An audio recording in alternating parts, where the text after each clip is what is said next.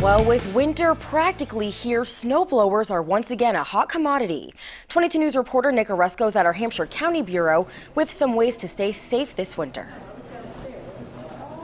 Yeah, well, snowblowers are great at removing snow. They are also great at removing fingers, which of course no one wants to do. Speaking of snowblowers, they cause more than 5,000 serious injuries each year.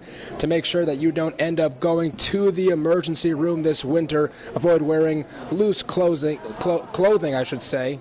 loose pants, jackets, and scarves. They can easily become tangled in the moving parts of that snowblower. We stopped at Foster's Ferrara in Northampton today. They have all their winter equipment out for the season, and they recommend checking your equipment before the first snow hits, making sure it all works properly.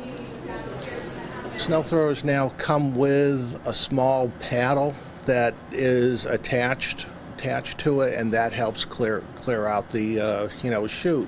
If you don't have a paddle, a old broomstick, something along those lines, just don't stick your hand in there.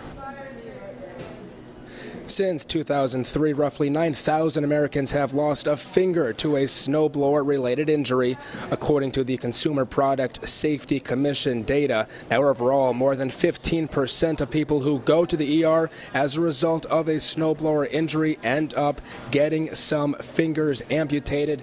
So, of course, bottom line here, now that winter is approaching, keep your fingers out of that snowblower. We are live in Northampton this evening. Nick Oresco, 22 News.